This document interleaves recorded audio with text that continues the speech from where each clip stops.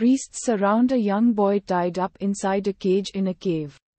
He pleads with them to spare him and asks what they want from him.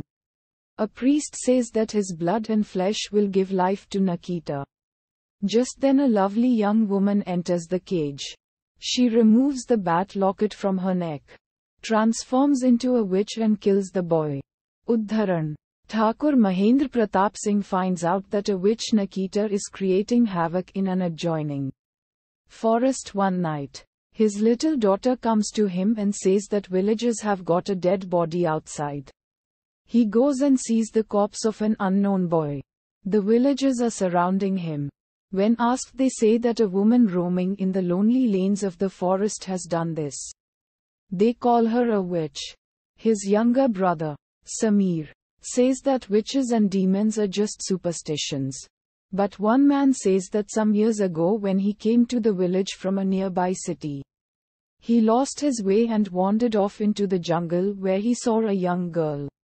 She later turned into a bat and attacked him. Uddharan. Mahendra Pratap decides to investigate for himself. Samir Pratap decides to go on a witch hunt. His wife Preeti tries to dissuade him by saying that he should think of his daughter and niece. Just then they go downstairs and Mahendra Pratap says that he trusts his brother and their ancestors have always helped needy people to get justice. He gifts an Om to his brother and wishes him good luck while giving his blessings. As Samir is passing through the forest, while driving his car, he meets a beautiful young woman, just as one villager had described. The woman gets a ride in Samir's car. They arrive at the old mansion which is located behind a lake in the forest. Samir seduces her into the bathtub, diverting her attention. He snatches the bat locket from her neck. The lady transforms into the hideous witch Nikita that she really is. Samir renders her weak and helpless by holding a holy Om in front of her. The witch is taken to the outskirts of the village and the locals, on the orders of the Thakur, hang her to death. A tantric sorcerer, Baba, manages to steal her body along with his followers in the dead of the night, and takes it to the shrine, where he keeps it in a sarcophagus and promises to provide her a new body. The body would be of Thakur Mahendra Pratap's daughter. Uddharan. Some days pass off happily and peacefully, with the brothers sharing merry hours together and their respective children, Jasmine and Sahila, being lovingly nurtured by Preeti, who is the mother of Sahila and wife of Samir and loves the brother-in-law's daughter equally. In the wee hours, Samir is going to Mussoorie to drop his niece, Jasmine, at her boarding school. While crossing a lonely stretch of the forest, the car overheats and stops. He asks his little girl to wait in the car for him and leaves to fetch some water for the radiator. However, Baba suddenly creeps out from behind a bush, hypnotizes the girl, and by cutting a piece of her frock and few strands of her hair makes a doll from it. He then places the glass bottle holding this doll in the witch's sarcophagus. A hypnotized Jasmine gets out of the car and walks over to the shrine. Meanwhile, Samir returns with the water tin and is shocked not to find the child in the car. He follows her trail and is astonished to find himself going off deep inside the forbidden bushy path. The girl walks inside the demon's lair and stands in front of the witch's tomb. The witch reaches out and pulls the kid inside with her. The uncle tries to save the girl but is too late, as the witch's evil spirit already manages to enter the girl's body. Soon, the uncle is captured and killed by Baba's men. Baba then brings Jasmine back to her dad Thakur's mansion.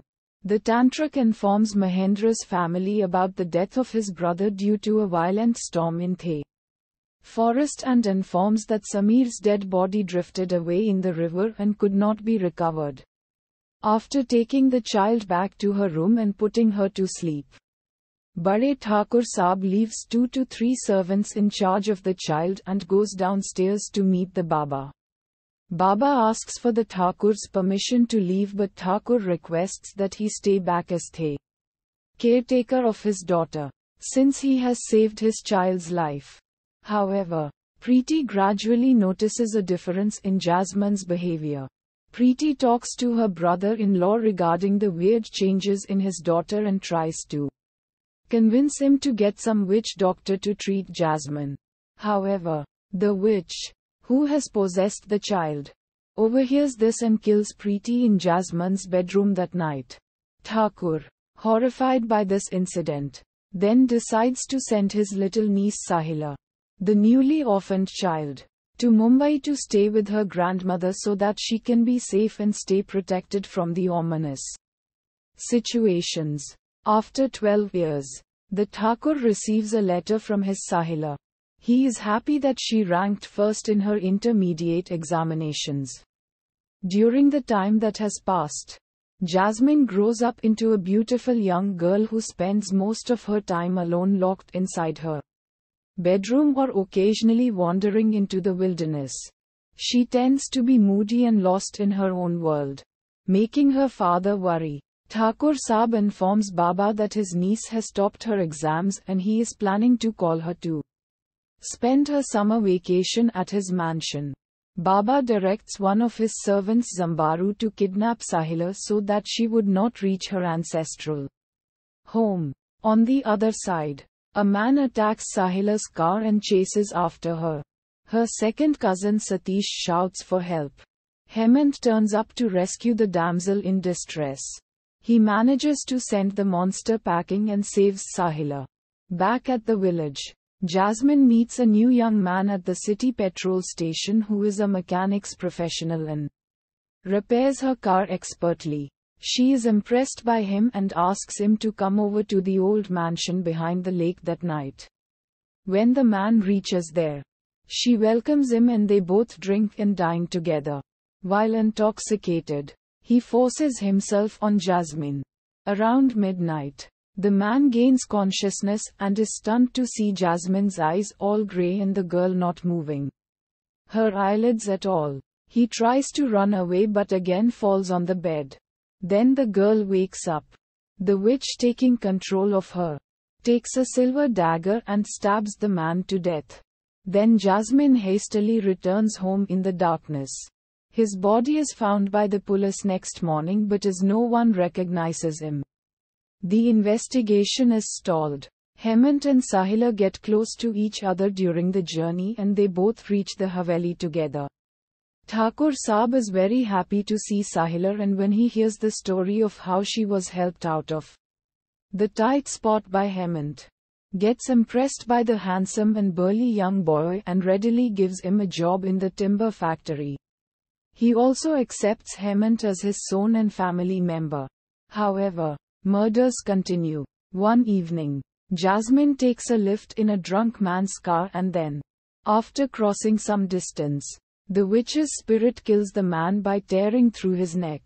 One night, Sahila decides to sleep by Jasmine in their old bedroom and she suddenly notices something very strange and frightening in her cousin and informs her uncle and Hemant.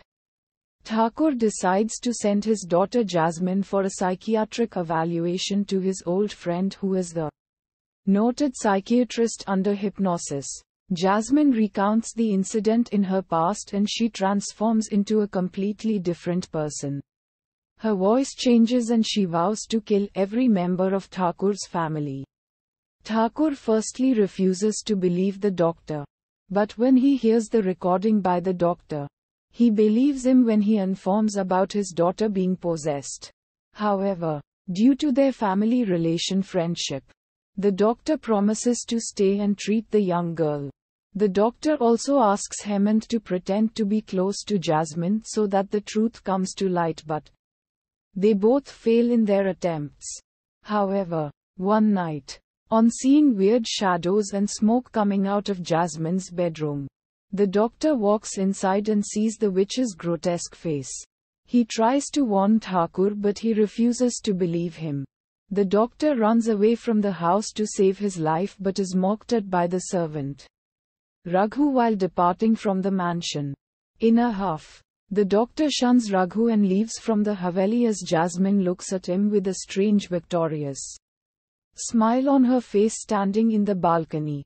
Uddharan Chennai. While the doctor is driving his car at a breakneck speed through the old village lanes, he takes a wrong turn in confusion, bangs on a tree and stops right in the middle of the lonely forest. The witch, who is lying in wait for him, suddenly comes out from the shadows, and while the doctor is barely conscious to look at her with wide shocked eyes, pierces his body and kills him. Uddharan. The servant Raghu less than Re is the next to die. He is killed when out of the witch's fear he decides to sleep in the factory at night instead of going to the Haveli. Then Hemant and Sahila, while discussing the killings with Satish, bring out the topic of Baba.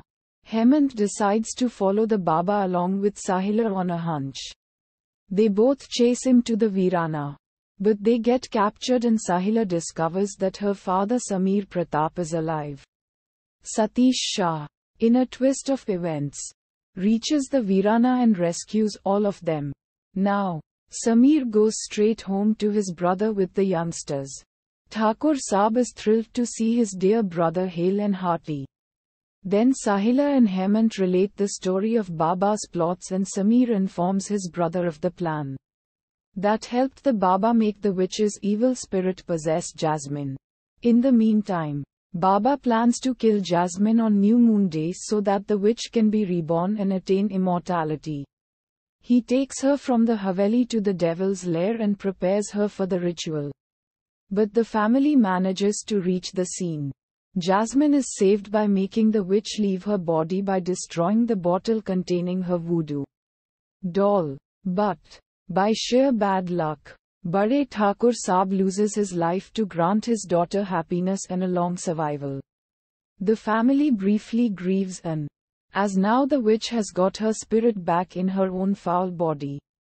They succeed in locking the witch inside sarcophagus with the help of the holy Om, and Baba is also killed. Then the Thakur family and all the villagers take the sarcophagus to the temple of Lord Shiva. The sarcophagus is carried inside the temple and Chote Thakur unlocks it with Hemant's help. Both girls are sent out of the temple.